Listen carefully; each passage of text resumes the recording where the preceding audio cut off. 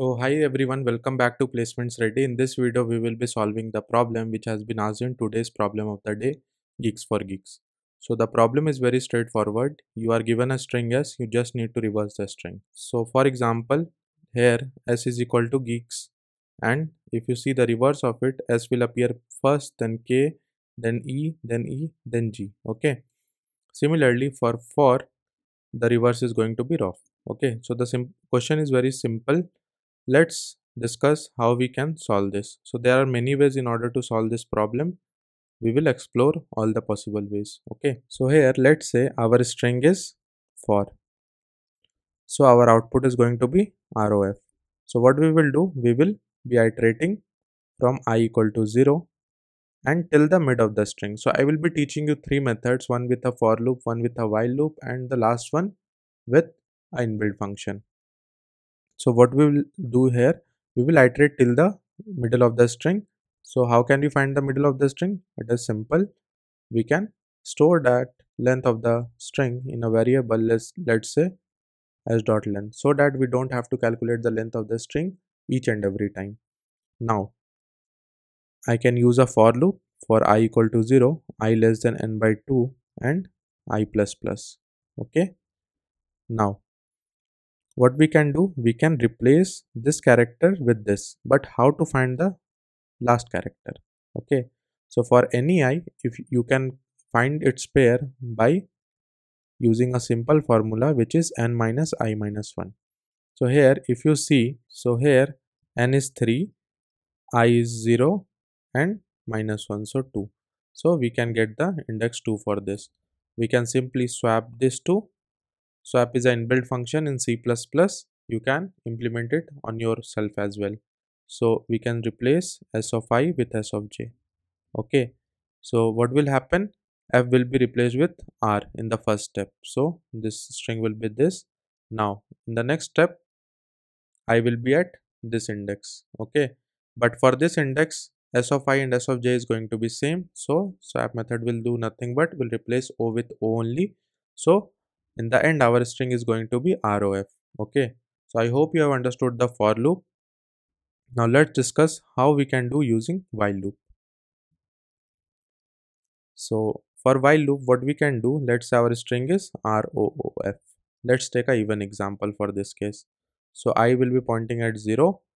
We can have a J loop. Okay. In while loop also, you can implement the same formula. Okay. You can iterate till I less than n by 2. But here I will teach you a two pointer technique, how we can do this.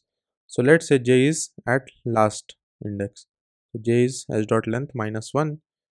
Now what we can do again, we can swap S of I and S of J. So R will be replaced with F. So now our resultant string will be F double O R. Okay. Now I will be incremented and J will be decremented. Okay, because we have to take the pair. Okay. So now O will be replaced with O itself. So in the end, our string is going to be F double O R. Okay. So this was the second method using while loop. Now the third method is using an inbuilt function which is nothing but reverse. So what it accepts? It accepts two parameters like the starting index and the end index. Okay. Or basically in C++ STL we say this as a iterator. So the start iterator and the end. So we can pass on s dot begin here. So the iterator will be pointing to the beginning of the string till s dot end. Okay, and this is not included. So what s dot end indicates is the character after the last character of the string. Okay, so it will reverse all the characters before this. So R O O F, and let's say here can any be a garbage character. So s dot end will be pointing to this. So every part of the string which is behind this will be replaced. So ROOF will be FOR only. Okay, and what time it takes? It takes a order of n time. N is length of string. So every method here is taking order of n time only. If you specifically talk about this, this is nothing but order of n by 2, which is approximately order of n. Okay. So I hope you have understood the solution. Let's implement in code. So code will be simple. Simply we can use the inbuilt function reverse str.begin str.end, and we can return our str. That's it. We can submit this and our solution got accepted. So I hope you have understood the concept how we can use different methods in order to do a simple problem. And if you have liked it, please like this video and subscribe to my channel for more such videos. Let's meet in another problem of the day video where we will be solving some another interesting problem. Okay. Thanks for watching, guys.